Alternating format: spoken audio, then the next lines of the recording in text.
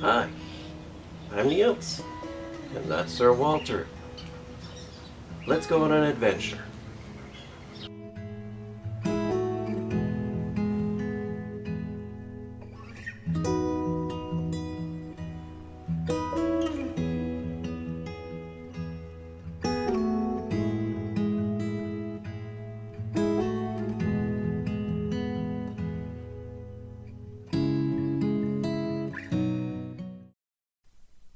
Hello and welcome to another episode here on the Hard Life of Walter the Dog YouTube channel.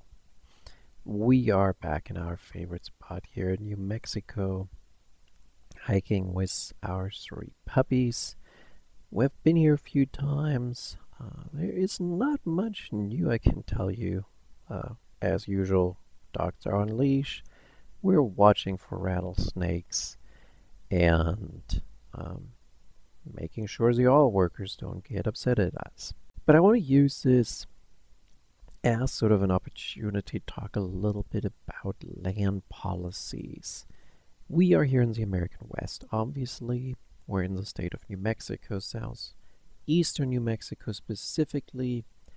And if you know anything about sort of Western history, have paid attention to some stuff coming out of the American West, you know there's been a lot of conflicts about like who has access to land in the West, land usage, fees associated to cattle ranching or federal lands that people like want to have in private hands but then don't want to pay the fees that you would have to pay for private ranching, grazing, water usage, etc. So it is quite an explosive subject matter. So I want to take this episode a little bit to tell you about the land we are walking on here and other lands in the area.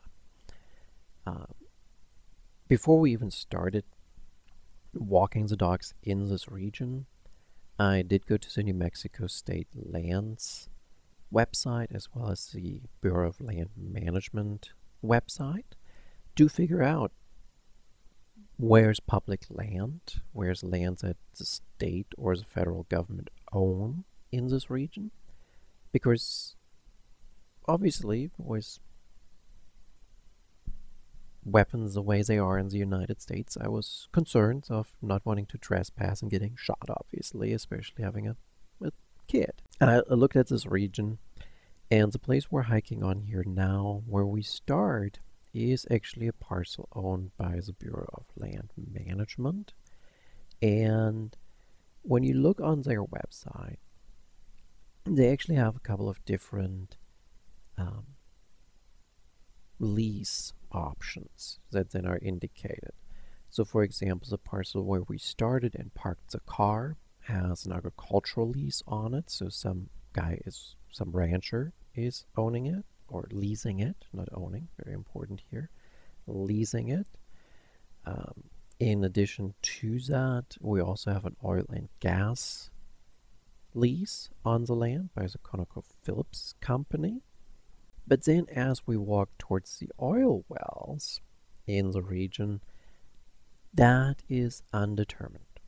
All 3 of the maps do not indicate, or all the maps that I've looked at, I also had a physical map, indicate that those parcels of land apparently are in private use. Again, I have run into the oil workers in that and talked with them, and they were fine that we were there. And one of them, as I mentioned in a previous video, actually gave me his number and was like, hey, if you see a leak, give me a call. So that was very nice in kind of our relationships there. It's very common that you will find leases of this nature, and in this regard, it's also very difficult to determine field boundaries because yes, there is, as we see in some of the videos we have here and later in this video as well, there's barbed wire fences, but these barbed wire fences don't all align precisely with the boundaries of the land parcels. Like technically there is, like further on, we have a barbed wire fence that goes north to south through this area. It technically does not connect with an east-west fence.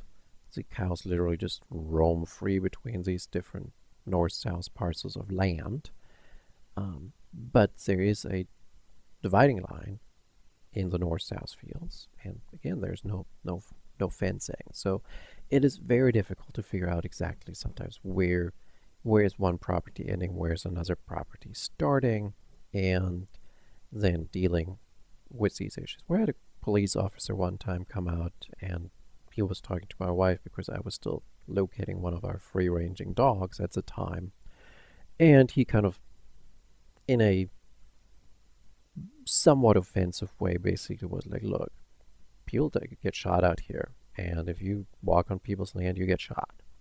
I had another time where a police officer stopped and kind of was like, hey, I'm just want to check in if everything is fine, and also like want to check, maybe made up stories that he wanted to check if the car was stolen or not. But we had a good conversation, and he was kind of like, yeah, as long as you don't mess with the stuff from the oil companies, they're fine with you being around it. It just, they don't want you to touch it. So, yeah, that's sort of like what we went with. In a different location in the area where we went previously a few times, but then eventually abandoned because we didn't actually feel safe anymore. It was a little bit more complicated in regard to land ownership. So this was north of Hobbs, where we lived, and we again had looked previously to make sure, like, okay, what are we dealing with? Because again, we wanted to be cautious. We didn't want to trespass on people's land, and the parcels of land we were looking at were owned by the state again. It was state-owned land. It again looked like the oil companies had a lease on them.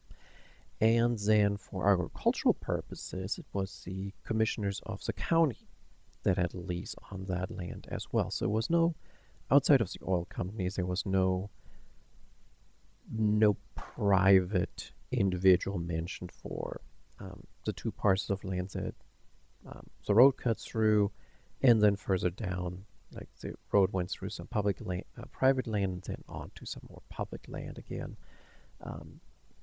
And again, there was no private individual mentioned on these. It was just the county that was mentioned and an oil company. We had seen some people there before. The county had a quarry further down the road. It was a dirt road on the edge of town. And we had run into people from that, no issues. I had run into like a guy that was watching animals, and he had kind of waved, and never had much of a conversation with him. He didn't seem to mind that we were there.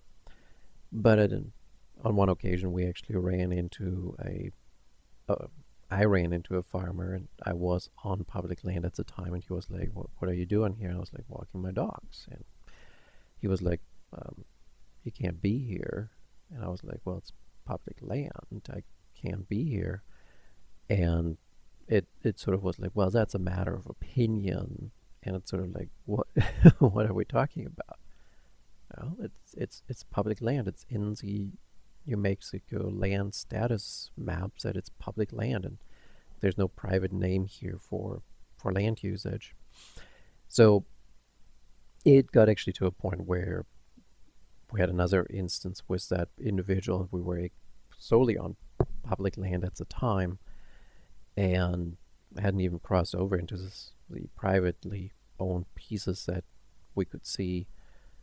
We had restricted ourselves to just the public land areas, and the guy again was like, well, it's a matter of opinion if you can be here, when I said it's public land. And they were a couple of pickup trucks then driving in the area after that encounter. So it was getting to the point where we were feeling like we were being run off. So you have to be very cautious, because farmers do not necessarily respect private public land distinctions, and it's always good to kind of watch out and kind of check the maps and be aware that you can be on these lands. Get your permits from the state that you have the outdoor recreational ability on these lands. But it doesn't, like, you could still have issues with these farmers because they're just sometimes obnoxious people in the way they handle things. Or I've learned it's good farmers, really nice oil company workers, but they're also the bad farmers that are not very nice. So that's a little bit about the story here with regard to us hiking on these lands in New Mexico. So kind of the logistics of things. Maybe a little boring. I hope you at least learned a little something here. We'll be back next time with another video, and we'll get very soon to the great videos that we have already recorded in Austria now, and to give you a sense of the beauty that Austria is in comparison to New Mexico. If you like this material, feel free to hit the subscribe button, leave a comment, and hit the notification bell to get more videos when they come out.